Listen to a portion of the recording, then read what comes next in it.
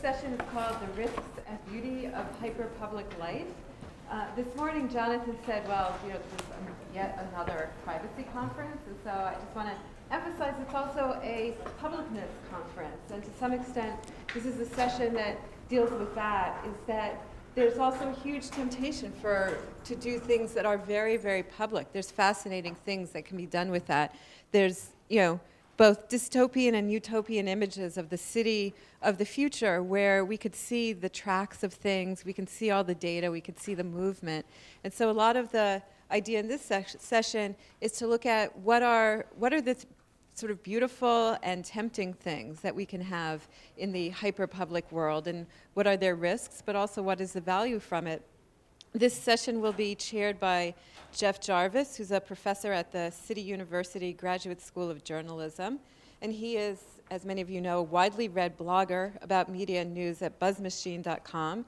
He's the author of What Would Google Do? And an upcoming book called Public Parts on Privacy and Publicness. So thank you. Thank you. I haven't been to Berkman for some time, and I just absolutely love hanging out with the smart kids. This is just such an amazing institution and the leader of the internet, and so I know I speak for the world in saying thank you, Berkman, for doing this. I'm also grateful that you constructed this whole day around not the word privacy. Jonathan was wrong. It's not another privacy conference, it's the first publicness conference. It's the way I want to look at it. And I think that the two necessarily then become in a discussion, one way or the other. But to look at it from both sides, I think, is incredibly important. Just one bit of maybe transition from the morning sessions, as my brain was swimming and my Twitter feed was going crazy. Thanks, mainly because everybody retweeted Dana all morning. Is the notion, ending out with where Ethan was, that I think what we need personally is principles to inform the architecture and operation of where we're going. That we need to give, what we do now is wait for the service to give us the terms of service. And we should have a terms of service for the internet in a way to give to these institutions, these corporations, these governments. And I don't suggest there's a constitution or one set of laws. All I suggest is we need a discussion. And out of that discussion, we'll start to intuit discern where we go with these principles. And I think that's what I hear happening today, is trying to discern the principles of what it means to have a public and where that goes. We're going to talk about objects and cities and data. One thing that I'd like to keep in mind that I think was great out of the discussion of Street View this morning, and when the Germans have their right of Verpixelungsrecht, the right to be pixelated, as they call it, and 244,000 Germans chose to have their homes pixelated in Germany. And then others objected because one resident of the building would have it pixelated, the other resident wanted to be clear, and it was typically wonderfully German. But part of my objection to what I saw happen in Germany, there was one point I didn't hear this morning that I would just like to add to the discussion, is that there was a diminishment of the public. There was a diminishment of the public space, the public view, and thus the public good and what the public owns. And that's an issue here in deciding what's public. It's also important to keep in mind that we all have a stake in that, and that it is a public good. And so as we discuss what it means to have both privacy and publicness in public, and what does it mean to have a public, I think we have to look at it with some proprietary interest in that, an ownership interest in that as the public. Is there any other point I want to make?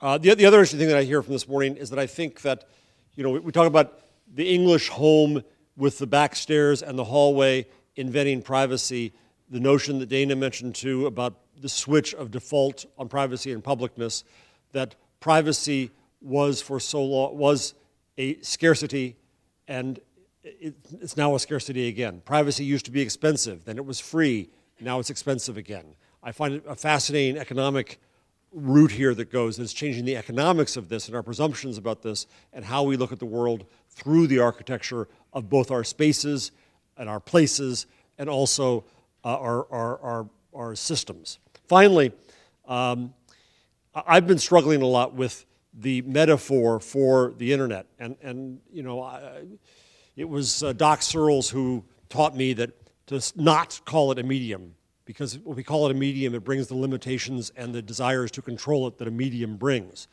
And Doc taught me to call it a place. As I've called it that on my blog, some people objected to that. The CTO of the Veterans Administration calls it the eighth continent, so it's kind of a new place. But that kind of makes us assume as if we're all leaving from Plymouth Rock and we're leaving our old homes, when in fact we remain resident in our old homes. We become citizens also of this new space. And Sarkozy at the EG8 refused to call it a parallel universe. I guess the internet, in my mind, is a platform for publics. It's a platform that enables us to come together and create publics, and that also enable us to have the ability to do that as private people. And we're trying to find the balance of that. But I think the important thing to discuss is that there are benefits to publicness. There are benefits to being able to gather together and act, to speak and act together as a public. And how we architect that world is what's going to enable what happens and what can't happen. So that's my little preamble. And I'll pass over to each of the panelists who will do up to 10 minutes of a talk. And then I hope we're going to have lots of discussion in the room. So I've had my say, so I'll shut up. That's a lie. But go running around the room, and so store up your comments and challenges. So, Adam first. Good afternoon. My name is Adam Greenfield. I'm a director of a shop in New York City called Urbanscale. And our tagline is designed for networked cities and citizens. So we are very deeply invested in the idea of how do you design networked spaces that support the sorts of publics and the sorts of public debates, discussions, activities that we've all been concerned with so far today. I'm interested in pushing back at some of the notions that we receive around this figure of the networked city. The networked city is often offered to us as existing in what certain people in the room call a proximate future.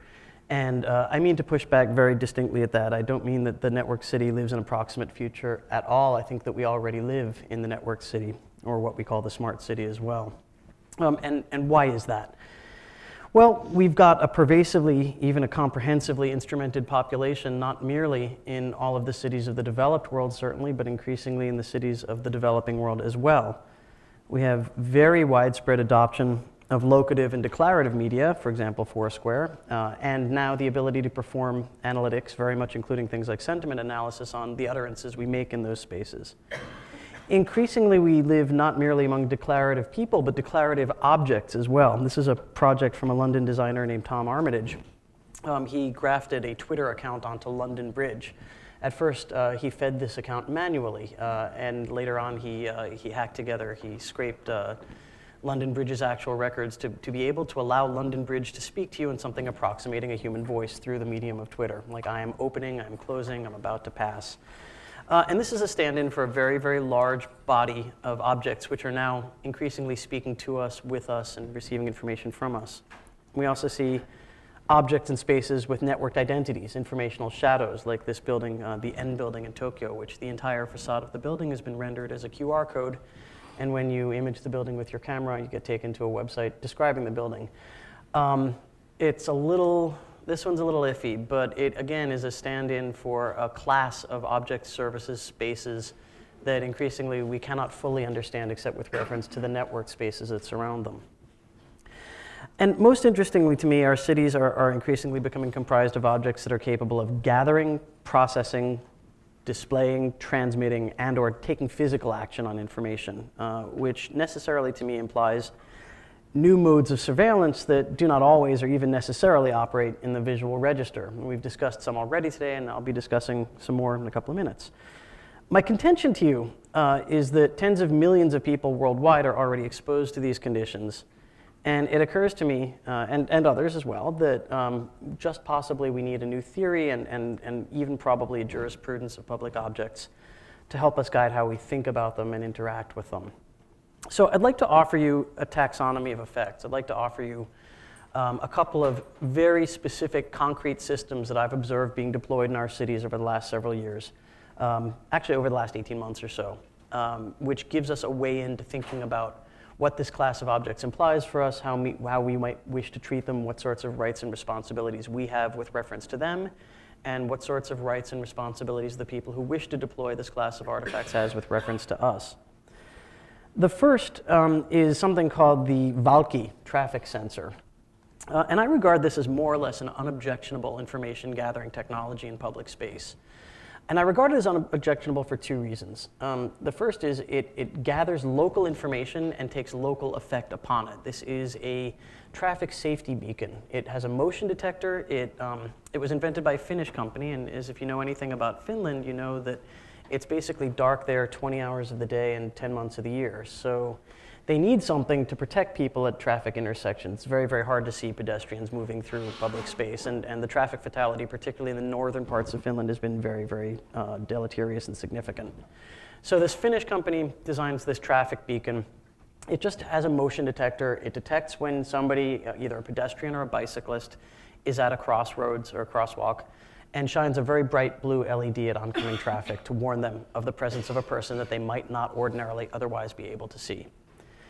So again, a local effect on a local gathering of information. This information is not uploaded to the network. It is not archived. It's not data-based. Inferential analytics are not applied to it. And very importantly, there's a clear public good that's associated with the function and the purpose of this object. It is entirely possible that there's somebody in this room that doesn't think that the ROI of having these out there is worth it. Nevertheless, I think we can all more or less agree, and I don't mean to prematurely seal hegemony, but I think we can more or less agree that traffic safety is a public good. Then we get into, from this, we get into something where I begin to have concerns. This is an ad for Nikon that was deployed in the subway system in Seoul last year. Again, a purely local use of local information, but for a different kind of purpose. Here we've got motion sensors that have been deployed underneath the red carpet that was laid down on the floor of the subway system. And as you pass this billboard, there are paparazzi in the advertising image, and as it detects motion past it, the paparazzi, they all swivel, the cameras flash, and you feel as though you're walking down the red carpet in Cannes or in Hollywood or something like that. Again, I'm not hugely threatened by this. I think that it's at worst sort of mildly disruptive and disrespectful, and the reason I have concern about it is that there is no consensus public good associated with this. There's a purely commercial motivation for it. So yes, it's gathering information, it's acting on that information, and it doesn't have at least the red herring of some kind of beneficial purpose associated with it. It is purely a commercial instantiation. And it is an open question to me as to whether anything like this could successfully be regulated. It doesn't seem to cause harm to rise to a threshold of concern that would seem to justify that to me.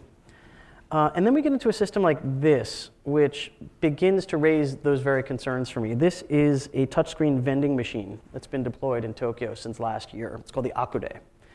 And the design blogs were all over this because the entire front surface of the vending machine is a single touchscreen surface. There are very high resolution images of the things that are available in the vending machine. You touch it, and your purchase is delivered to you in this very kind of like high-touch Japanese way. What's problematic about it to me is that every customer approaching the vending machine is not offered the same selection of consumables.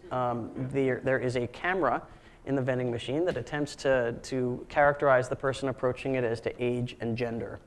And then the selection is tailored to a model of that age and gender in the norms of Japanese public life. I don't even know where to begin describing how problematic that is to me. It is both prescriptive and insidiously normative. And of course, all of that information is gathered up, is compared to all of the other networked vending machines in the system. Inferential models are built on that, and tune not merely the future selection of beverages that are offered to individual consumers, but even potentially the kinds of beverages that are marketed, the kinds of beverages that are produced. So if you're the kind of person, as frankly I am, who tends to fall outside these models, if you tend to be sort of the anomaly that gets detected by the anomaly detector, guess what? You're kind of out of luck in this scenario. And again, there's no real public good associated with this gathering of information. There's a clear commercial purpose, and somebody stands to benefit from it. You could even argue that the person approaching it benefits in some way from it. They've been offering some kind of savings of time and/or effort. But I'm not super thrilled about this. And then I get into the really scary stuff. This is a video advertising billboard analytics package that's offered for use with video advertising. It's called Kividi Video Reports, and it claims to be able to detect not merely your age to within 4 bands, not merely your gender, ethnicity off of indices of facial bone structure, and they even bounce a lamp off your eyeballs, and they can claim to detect whether you're paying attention or not. So again, predictive and prospectively normative, and this draws value up off of the streetscape in a very, very insidious way to me, because even if you're passing by in the background and you're not paying any attention to it at all, you're still a data point in the advertiser's analysis of what's going on. Even if you very deliberately choose to turn your back on this, you're still, in a way, generating value for some third party, and that value is never returned to either the city or the citizen. These things are interesting enough because it's easy for me to understand them. They're concrete, discrete objects, but I'm also concerned with the case where the power knowledge in a situation resides not merely in one object, but in an ensemble of discrete things. Here, a networked bollard in Barcelona, where the access control function is provided by the bollard itself. You see down at the bottom of the screen there. But the functionality of it is actually, it resides in this ensemble of like the data collection, the embedded sensor grid there, and the RFID touch plate over there, and even the lighting and the signage and the wording of the law. I mean, this is an actor network that's brought to bear on people, and yet most of us only ever understand it through the avatar of that bollard. So it can be a little bit difficult to understand, and it's even more difficult to understand when that effect resides not in the physical object itself, but in code. And the example I'll give you is that when I was in Wellington, New Zealand last year, I was told about a citizen referendum that the citizens were offered there. There was a ring of surveillance cameras that the municipality wanted to put up. And the justification that they offered to the public to vote on in the referendum was, we want these things for purposes of traffic safety. Well, people there thought that that was a pretty good justification. They voted yes on it. The cameras were installed. And the year after, an upgrade became available to the software at the back end of these cameras that permitted facial analysis, facial recognition, and all of a sudden, there's been mission creep. All of a sudden, the same ring of cameras is used by the police for a very, very different function indeed. And that upgrade in the software was never put to a referendum. And even to me, somebody so sort of public-minded as I like to think that I am, it's a little strange. I get the idea of putting a camera to a public referendum. Having for us to vote every single time somebody wants to upgrade a software package does feel a little strange to me. So I am just about out of time, and I'm really only into the interesting part now. If you'll indulge me and I can go a minute over, I think I can manage this. What I'm going to argue to you is that what we see here are a class of things that we should think of as public objects. And we should define them, and then we should begin having a conversation about what we want to do about them. Here's my definition of what a public object is. Any discrete object in the common spatial domain that's intended for the use and enjoyment of the general public, any artifact located in or bounding upon public rights of way, or any discrete object which is de facto shared by and accessible to the public, regardless of its ownership or original intention. And having defined public objects in that way, this is what I think we ought to be doing about them. I think we ought to ensure their openness. Where such objects are capable of the data collection activities that I've described here, they must be designed in such a way as to render the data streams they produce open and equally available. And by open, I mean as an API, in that their specifications are published and available to all, and that the data streams coming off of them are non-rivalrous and non-excludable. That is, that there is no way to restrict the goods of those data streams to paying customers, and that my use of that data stream in no way prevents anybody else's use of those data stream. There are, of course, issues, implications, and objections, but I'm already 1 minute and 50 seconds over, so I appreciate your indulging me. A city that's provided with such things where they are open necessarily and inevitably has an enormously increased attack surface. Vulnerability to hacking, vulnerability to griefing, vulnerability to disruption.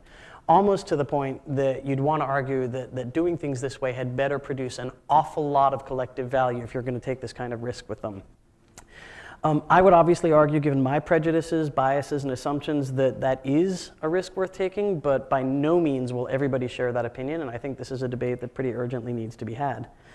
I think that we have yet to develop the sorts of etiquettes and protocols of precedence and deconfliction that we have evolved over 7,000 years of the physical use of public space. We now, I mean, it took us 100 years to learn how to live with automobiles in cities. I don't think we do it particularly well yet, and yet we have laws, we have etiquettes, we have standards of behavior that govern our interaction with this other order of mobile object in the city. And I would argue that this is something that, again, is going to require new thought about etiquettes and protocols. But why would you do such a thing? I think that it's justified to do this because it moves against the capture of public space by private interest, which is something that's very important to me. I think we move towards sort of a general purpose fabric of freely discoverable, addressable, queryable, and scriptable urban resources from which I can't even begin to anticipate now all of the potential upside uses to which everybody on Earth will be able to put these things. These will be the urban fabrics of the true deep mid-century. I think we're moving toward a place in this inscription of technology where the right to the city is meaningfully underwritten by the design of public space and the things in it. And if all goes well, toward a revitalized physical manifestation of the public sphere, which I think of it as the place where democracy happens and is seen to happen. Thank you so much for your time and attention.